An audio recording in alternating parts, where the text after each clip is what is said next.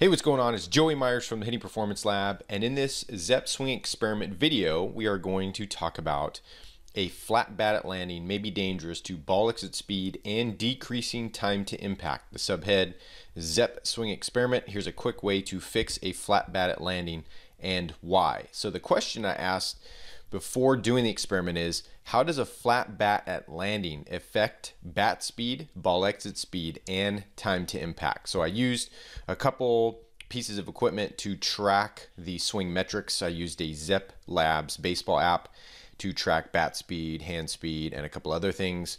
And I also used a pocket radar ball coach to track ball exit speed. So you can go, if you're watching this on YouTube, you can go into the About section underneath this video and click on the link there to view and read more on the background research. We're not going to really go into that here in this video.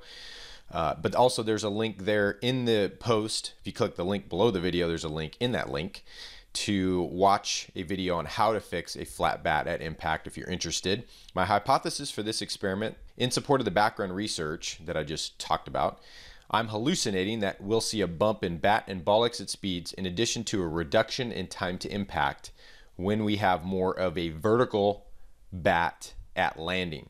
I also think that we'll see a more positive move in the barrel's attack angle, so a much better launch angle or attack angle with the bat.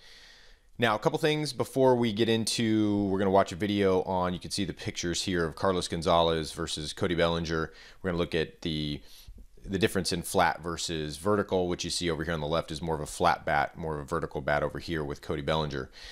But before I get there and the actual swings that I took and looking at those side by side, wanted to just give you just a couple equipment things. You can also click that link directly below the video if you're watching this on YouTube to get more information on what we used for equipment wise for the experiment.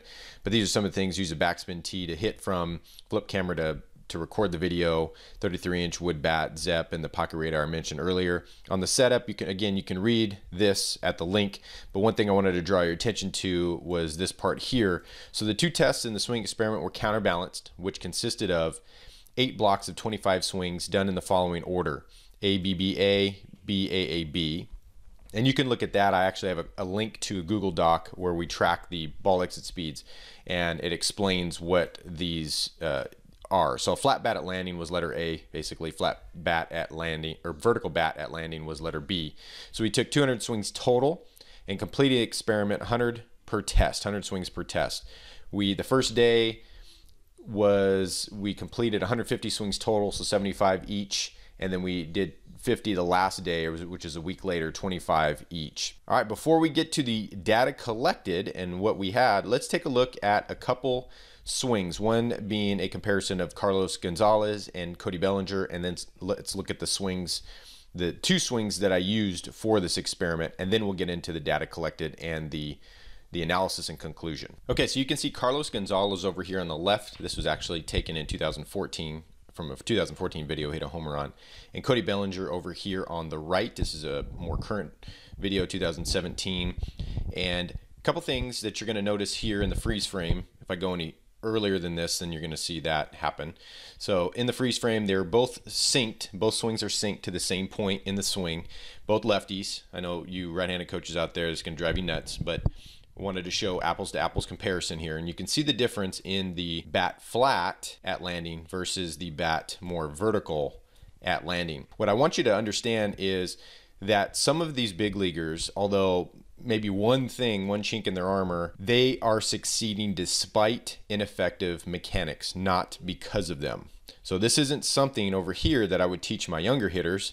Quite the contrary, most of my younger hitters that are doing this are not getting away with it, or aren't even getting a fraction of the results that Carlos Gonzales is getting. What I teach my hitters is more of this more vertical barrel at landing. But we see that both swings are on similar ball heights. I don't know about depths, but similar ball heights, about maybe knee or so if they were standing straight up and down. You see a couple different approaches with the knee action. You see Bellinger using his knees a little bit more than Carlos Gonzales. But the point is that you see more of a flat barrel at landing than you see more of a vertical barrel at landing with Cody Bellinger. So let's take a look at the swings that I used for this experiment. For this experiment, I wanted to control whether the barrel was vertical or it was flat. So what I did was I broke the swing into a couple steps. The first step was getting to landing, which is the position you see here. So I would stride, get to my landing position, pause for 2 seconds, make sure everything was in order, and then I would take the swing. And these are the differences. You see the more flat barrel angle, more of the Carlos Gonzales style, versus the more vertical bat at landing like the Cody Bellinger, but obviously from the right side. So this is what the swing basically looked like. Let's take a look at how the Zepp swing experiment turned out. Okay, so here's how the experiment turned out. So the first screenshot here of the Zepp, I put together both the 75 swings over here on the left and the 25 on the right of the flat bat at landing swings. So day one, we got 75 swings in. Day two, we got 25 swings in. And the averages of the averages can be seen down here. And again, you can see this in a little bit more detail if you click the link directly below this video. If you're watching this on YouTube, just scroll on down and there they are.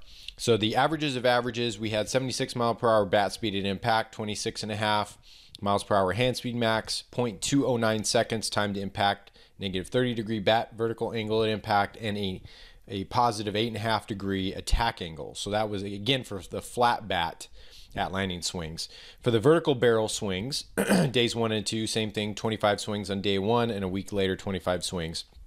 We saw averages of averages down here, 76 miles per hour bat speed at impact, 27 miles per hour hand speed max, 0.206 time to impact, 30.5 degrees or negative 30.5 degrees bat vertical angle at impact, and a positive 8.5 degree attack angle.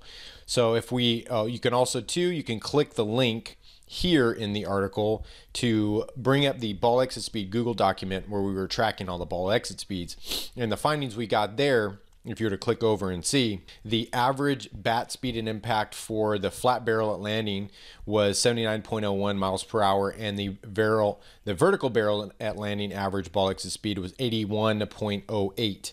So that is a 2.01 boost with more of a vertical barrel at landing. Data analysis and conclusion. So we saw no change to bat speed at impact between the two swings. We saw a 0.5 mile per hour boost to hand speed max when holding a vertical barrel at landing. We saw a 0.003 second reduction in time to impact when holding a vertical bat at landing. We saw a plus 1.5 degree increase to bat vertical angle at impact when holding a vertical bat at landing. We saw no change to the attack angle, and we saw a 2.01 mile per hour increase in ball exit speed when holding a vertical bat at landing. So based on the above data analysis, it looks like my hypothesis was proved right when it came to boosting hand speed max, ball exit speed, and decreasing the time to impact, but was wrong when it came to bat speed at impact and attack angle. So, and I think the increase in the ball exit speed can be attributed to the decrease in time to impact. Also, last thing before I leave you guys and gals, when we see ineffective movement at the big league level, we have to understand that these high-level hitters are succeeding despite ineffective movements, not because of them. Make sure we're swinging smarter by moving better. And before I let you go, the Hitting Performance Lab wants to know, did you know that reducing ground balls and swing and miss strikeouts has less to do with hand path and more to do with knee action? Have you ever heard, finish taller? To drive the ball, you have to uppercut. Well, we created a free video revealing the results of a scientific study that showed a reduction in ground balls of 27% and an increase in productive balls in the air of 24% over 200 swings without messing with hand path. Click here now to get the video while it's still free.